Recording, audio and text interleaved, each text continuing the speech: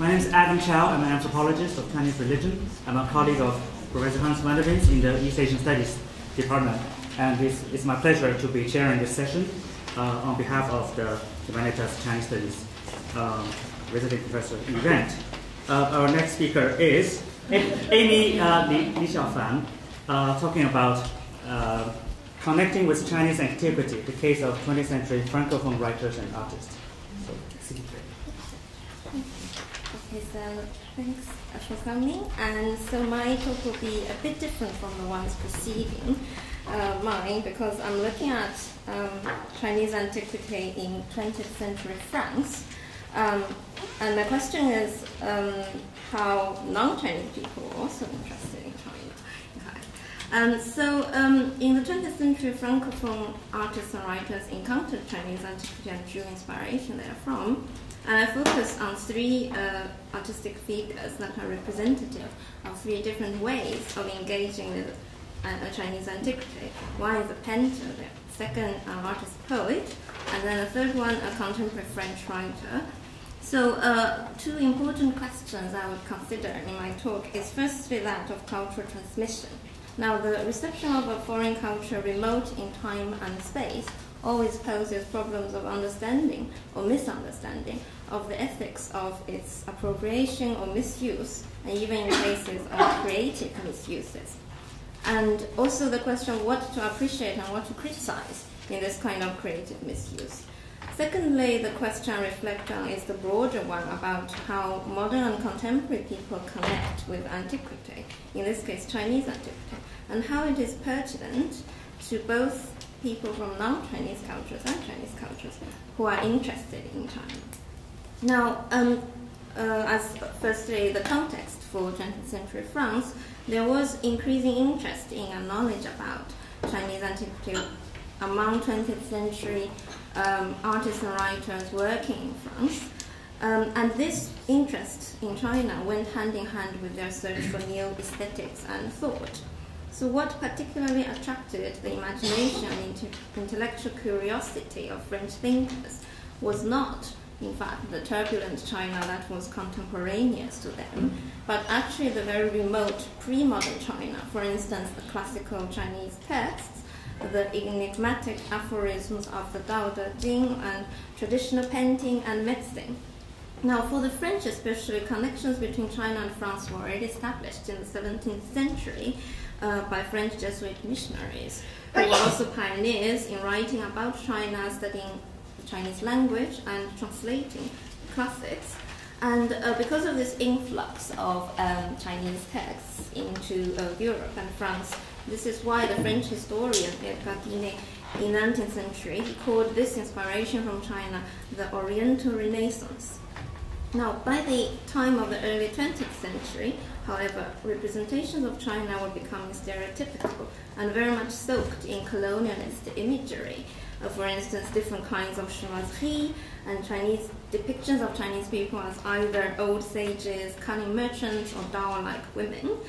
And for the more critical thinking French intellectuals, they felt there was a need not only to discover Chinese culture, but more importantly, to rediscover it and to rethink China in resistance to very simplistic ideas about it. Louis Renou, who was one of the most influential French Sanskritists at the time, but also a pioneer in bringing in Oriental culture into France, generally speaking. So he said that, quote, Orientalism has entered into our ways of thinking without our being fully conscious of it. But there are still so many prejudices and so much ignorance in the vulgarizations of culture. I think that this whole intellectual context at the time shows that in the 20th century there was a rediscovery, or the need to rediscover China. And so to start with, this rediscovery was heralded by an increase in serious scholarly studies that aimed at deepening academic and public knowledge about ancient China.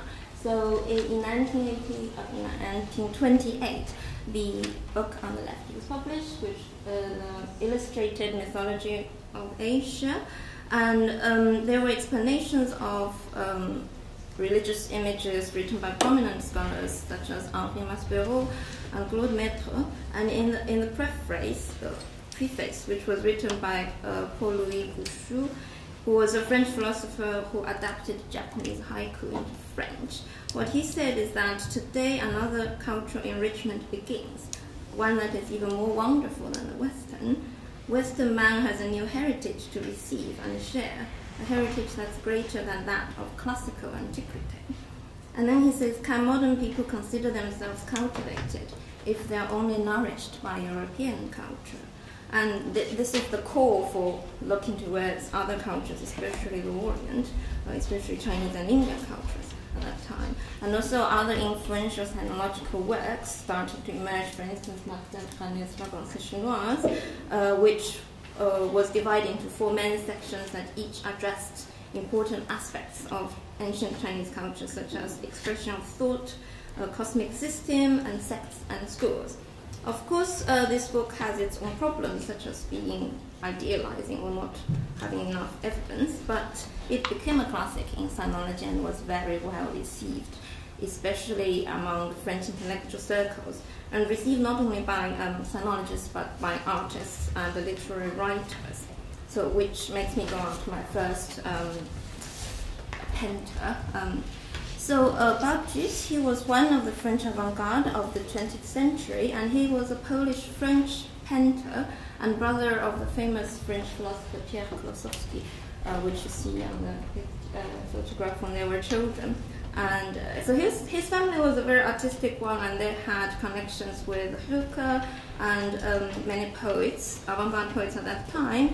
And Baptiste had a very early interest in Oriental and especially Chinese literature and painting. When he was a child, he illustrated the Zhuangzi as different episodes of the Zhuangzi's life, and he read translations of the Zhuangzi both in English and Chinese, because one of his mother tongues was English as well. So he was fascinated in especially Taoist literature ideas, aesthetic ideas, and the theme of dreams. Now, Baptiste first experimented very much with different styles, so he is a very eclectic painter.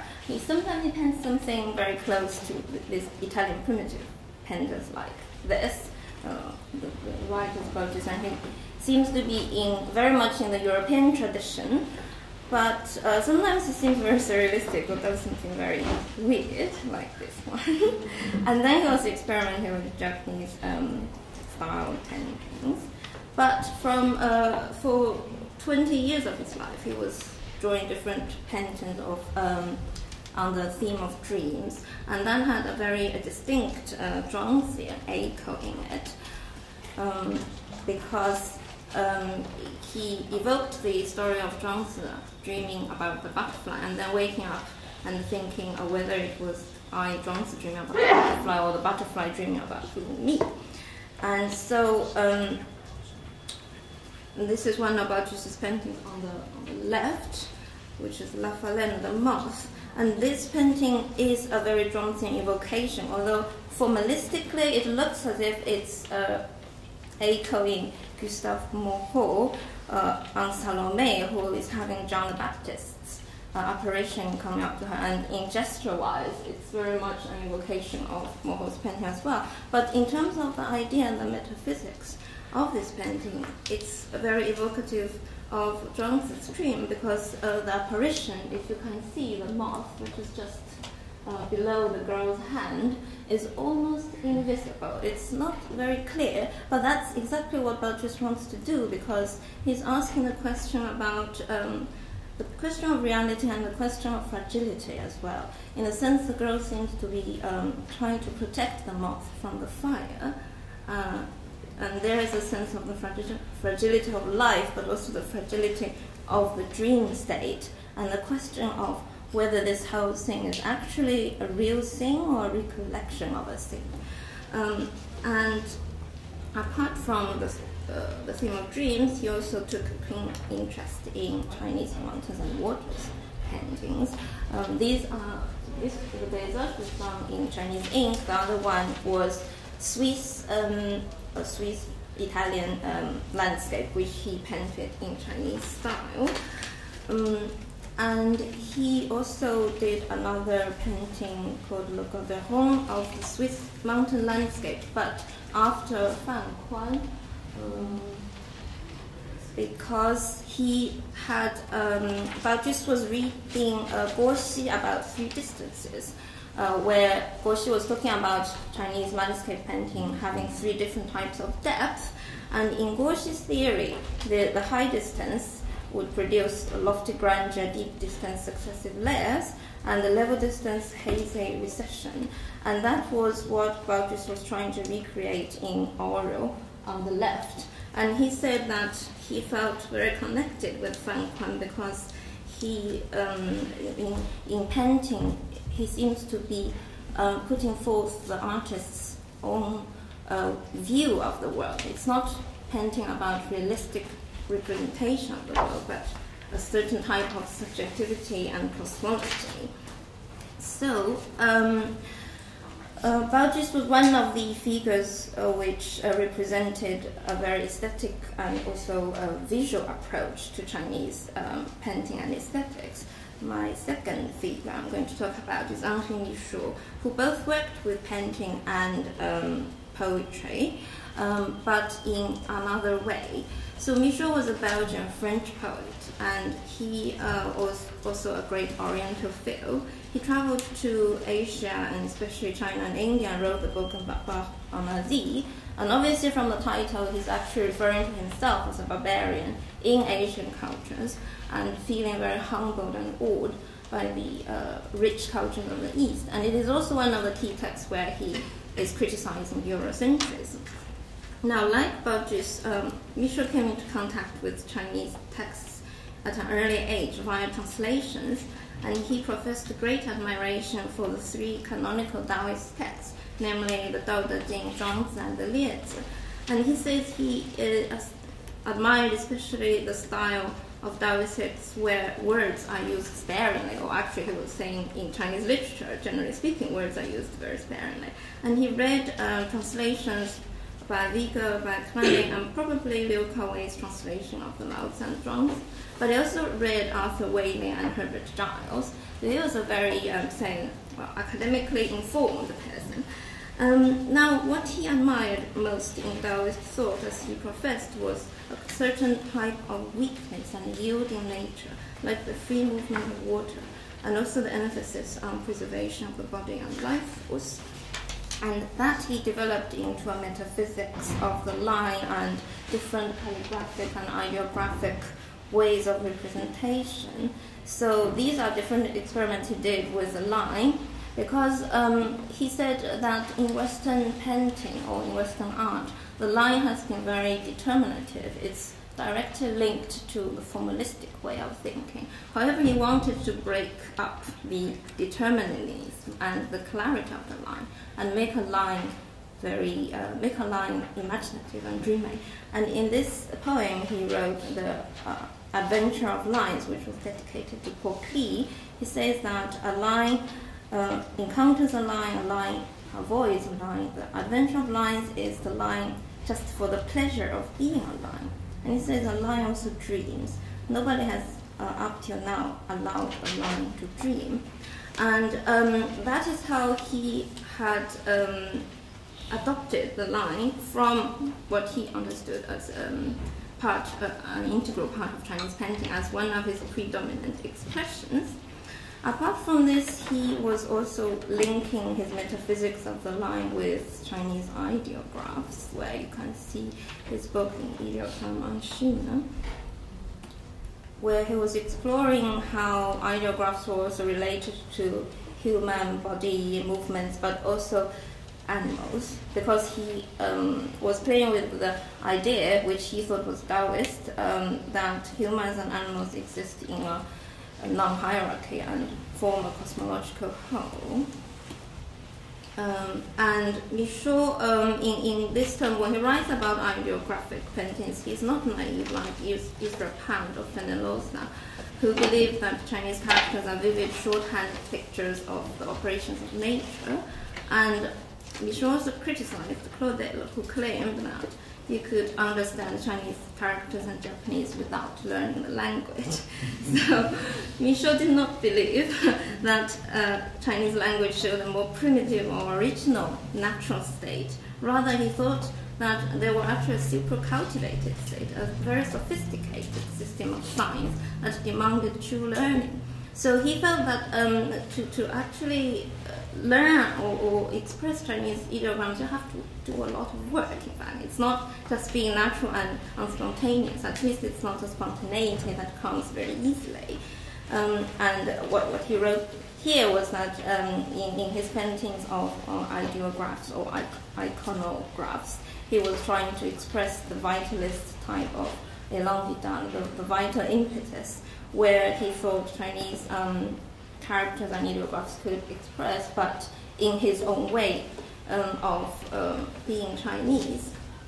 So I come to the last part of my talk, which is how after Baucis and Michaud, the contemporary French writer Pascal Quignard was taking on Chinese antiquity. So Quignard is very different because he writes a lot about the philosophy of language, but he evokes classical Chinese argumentation and what he calls classical Chinese logical thought, such as found in Gongsunlong and Zhuangzi and parts of Liezi and Mozi. So firstly, he says that he does not consider himself a writer because he doesn't want the role of the writer. And he, just as Zhuangzi doesn't want any title or role of a sage, and in a way analogical to how Zhuangzi wants to speak without words, Quignard wants to write without being a writer. And he seeks inspiration from Taoist philosophical thought by rethinking the nature of language and its relationship to the world and experience. So he said, for instance, that one of the schools of thought that I owe most to is the thought of Gongsunlong. And he said, especially with the end of this, he says there are two propositions from Gongsunlong that I learned most from. One is, firstly, there are thoughts which derive from nowhere. The second is there are meditations, or there are thoughts without result. So what I thought was I should look at Gongsunlong and see where these come from. And obviously I didn't find anything like this in the Gongsunlong. So because what Quignard was referring to was this very obscure and difficult text called the the referencing, or the referencing of objects in Gongsunlong, where he's talking about how the reference to a thing and the thing itself are different. Now, the only thing that looks slightly close to what Quignard says is when Gongsunlong is talking about how, although reference by itself, for instance, the name of an object, is not something that concretely exists in reality. However, if we don't have this reference itself, we would have no means of speaking of reality of things in itself. But from my reading of Gongsunlong, obviously the propositions or the thoughts that Quignard said he got from Gongsunlong do not really exist there. Now, Quignard also has some deliberate aphoristic argumentation, which he takes from Taoist literature. For instance, he says, nothing is the measure of nothing, and nothing measures the measure. Or he says, there is no sense because there is no nonsense, but there's no nonsense because there is no sense. And so this kind of playing with paradoxes is very evocative of Taoist literature, and sometimes he does quote something that actually does exist in the classical Chinese text itself. For instance, this part where he says about Liezi, like something that comes from sound can be heard, but that by which sound is produced is never caught. And when we look at the Liezi, the first chapter of Tian Rui, we do find a sentence that is talking about this, about what causes sound to be heard is not that what you hear itself. So with Quignard, I find he's a very I find a very mixed attitude towards him. So on the one hand, he does.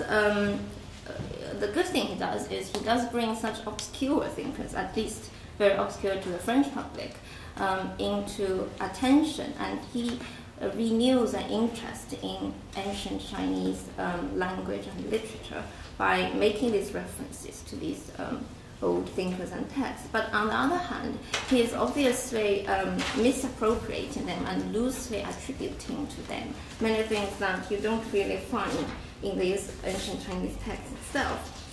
So the question is what I have mentioned in the beginning, the question about creative misuse and reappropriation. So I think the French case here, firstly, allows us to understand how Chinese antiquity is not only of significance for modern and contemporary China. So these French thinkers and artists exemplify one strand of the French reception of Chinese culture that particularly focuses on Chinese aesthetics and thought.